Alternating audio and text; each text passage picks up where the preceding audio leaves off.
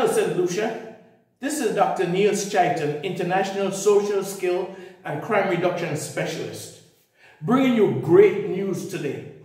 No, I mean phenomenal news. Ladies and gentlemen, there's no doubt that over the past years, and even more recently over the past month, the homicidal rate in your beautiful Helen of the West has been on the incline. Within 1 month, the last month or so, 10 people lost their lives to gun violence. And within that mix were mothers, grandmothers, and even a 2-year-old toddler. And so the news looks bleak. It looks hopeless. But I got great news.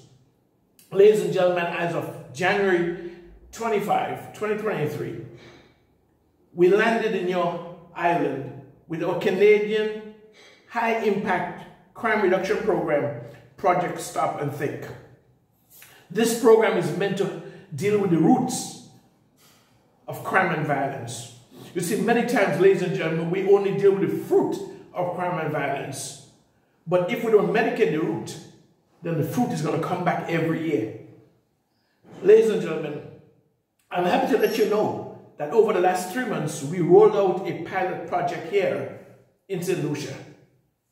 Amidst all the gun violence that were going on, we kept focus, we kept our head on, and I'm happy to let you know that we have engaged in our prevention component of the program 6 of your schools. You see, we got to deal with help young people, that's the next crop of adults coming up, to deal with their respect issues, deal with their impulse control, their anger management, and their revenge issues, if we hope to see a better generation.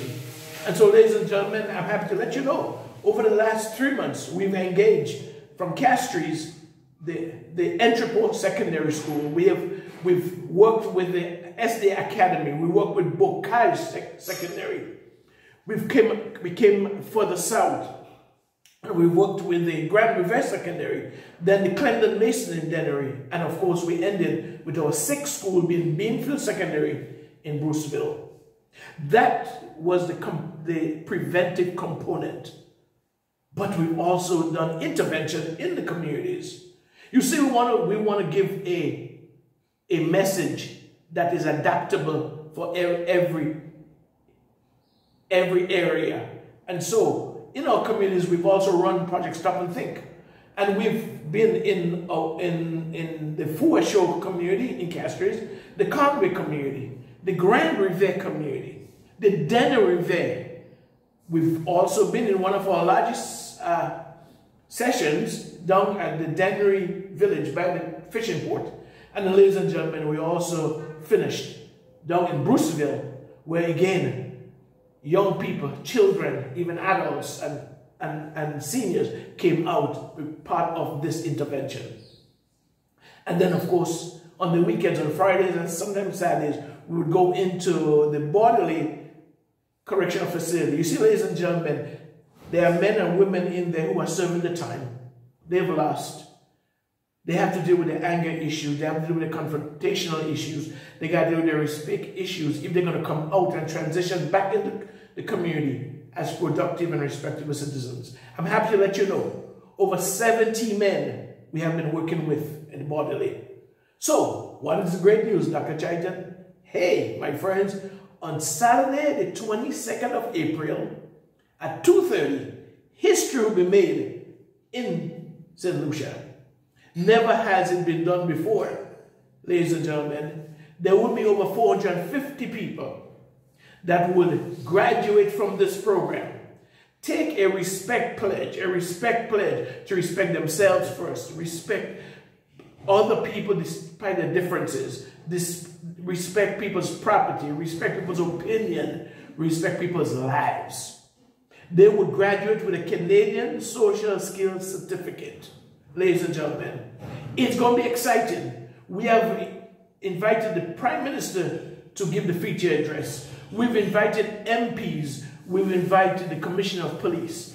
They all will be there with a number of dignitaries to celebrate with our graduates.